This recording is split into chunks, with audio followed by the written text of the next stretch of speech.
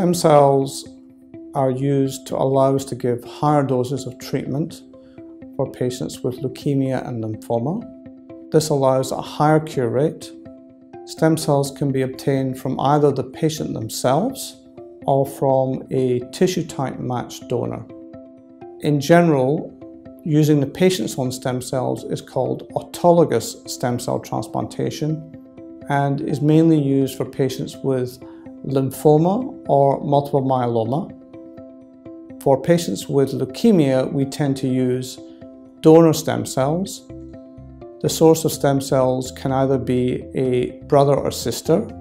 There's a roughly 1 in 4 chance of any brother or sister being a tissue match with the patient.